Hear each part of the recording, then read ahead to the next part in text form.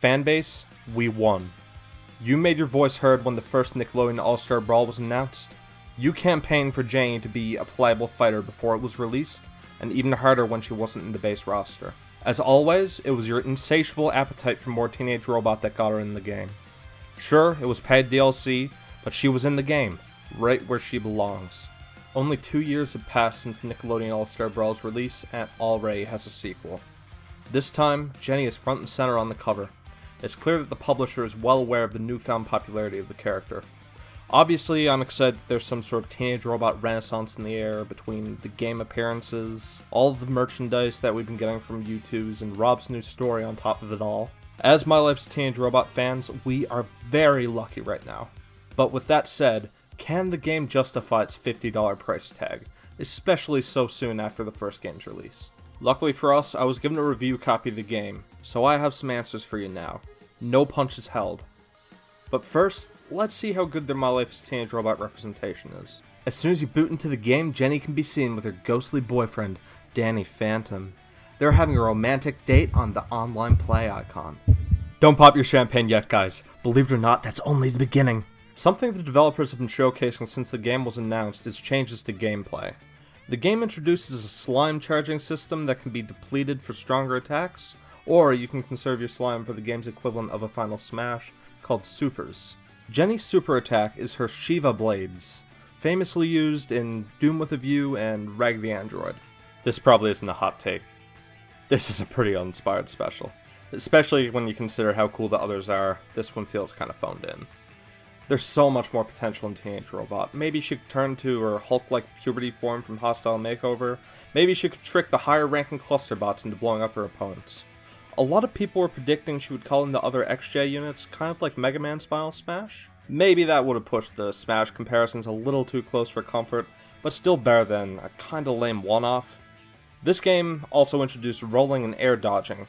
I have to say that this addition makes the game way more fun to play. When I played All-Star Brawl 1 on stream, I had a very hard time, and part of that was because of what I thought was awkward movement. As it turns out, the lack of rolling was probably my problem. I can't really see a reference in the roll itself, but when she breaks out of it, it looks like she's doing the classic pose from Return of the Raggedy Android. When Nickelodeon All-Star Brawl 2 was announced, they made it clear that they were overhauling movesets. Some characters play completely different than what they did in the previous game. Every change that I've seen has been for the best, and it makes the characters way more fun to play as. However, Jenny's moveset remains largely the same from her last game. I think this was the right call. Jenny's moveset is glowing with inspiration and admiration for the original series. Every move is a reference in some way. They changed the way that grabs work. Instead of Jenny picking up the enemy free to wander the stage with them, she now has a variety of grab attacks that she can pull off. Her up and back throws don't seem to be a reference to anything in particular, but her down throw is clearly Monkey's Paw, and her front throw is Crossbow, both shown in Raggedy Android. Outside of the new mechanics they've added, only one of Jenny's moves seem to have been changed. Her side special is now her Mass Hammer attack, also originally shown in Raggedy Android. And she has 2 new taunts. Jenny chilling with her sunglasses on from Toying with Jenny, and Swiss Mix from Raggedy Android. At first I thought they managed to incorporate every single attack that Nora mentions in this sequence, but it turns out that they didn't include Jenny's most iconic weapon, her laser pistol. They made some balancing changes to Jenny's moveset, but they cover those changes pretty well in their own showcase video. There were also changes made to the Tremerton stage. The main one is that the music doesn't morph when the stage does, which is a change I actually really like.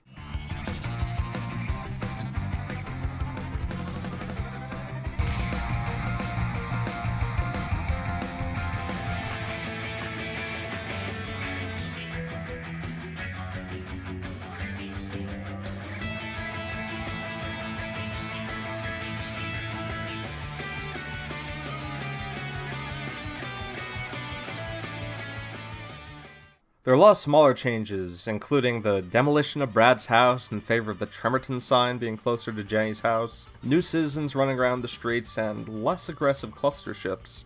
After we released our Nickelodeon All-Star Brawl 1 video, they added voice lines to the game. A much needed change, and the first time that Janice Kawai voiced Jenny in over a decade. As good as it is to have her back, there was a serious problem with the use of her dialogue. In the arcade mode, she would just say a random line of dialogue from the original series. A lot of it had no context and really didn't make any sense. It was clearly an afterthought. That shine!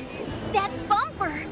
What a dreamboat! They went into Nickelodeon All-Star Brawl 2 knowing that they were going to include these voices, giving them more time to write dialogue that actually fits the game. This makes a huge difference, and helps make the characters feel like they should, not like an action figure of themselves. Here are some of Jenny's new voice lines.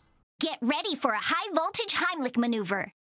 Nobody mind controls me and gets away with it. I'm going after that ghost. Meow. I'll have to have Mom upgrade me so I can understand what snails say. Meow, meow. Don't know how all this mess started, but I'm not going anywhere till I've beaten that ghost. A giant jellyfish? Now I've seen everything. Gosh, I let my mom down big time. Another very welcome change to Nickelodeon All-Star Brawl 2 is Candy Milo's return as Dr. Nora Wakeman. For the first time in forever, she acts as a storekeeper in the campaign mode. Nora randomly might have the most lines of any character in the game, and Candy's performance is just as good as it was in 2003. Every chance I got, I would check and see if she had a new dialogue option. I'm considering linking the thermal modulator with the full bridge rectifier. Thoughts? Looking for some upgrades? Before I found myself here, I was in my lab, as I often am. There was a crackle of energy, then a strange smell. Fried banana. And voila! Here I was! My research on this place is uncovering startling information. I don't know how this can be, but apparently this place exists outside both time and space as we know it. And saving my favorite for last, here's the first conversation between Jenny and Nora since the end of my life as a teenage robot. Mom, you're safe! XJ9, you were brought here as well, I see. There I was, calibrating my tools in the lab, and this creature claiming to control time appeared. How could I resist his invitation? Time manipulation, interdimensional portals, mind control powers. It is as fascinating as it is scary. This place is begging to be studied. I'll begin investigating its boundaries immediately. This could revolutionize the very foundations of science. I'm glad you're enjoying yourself, Mom. You have no idea, my dear. Think about the technological advances I might make here. Meanwhile, do feel free to browse the inventions I have with me now. Surely you'll find something useful. Oh, there you are, XJ9. Goodness, whatever has happened, my dear? Not exactly sure yet, but I'm glad you're okay, Mom. But what about the others? Brad, Tuck, and Sheldon? Calm down, dear. I'm sure they're all right. For now, we need to focus on how to escape this place. You're right. I can't do anyone any good trapped here. I'm sure you'll do your best. You always do, XJ9. Thanks, Mom. You're the best.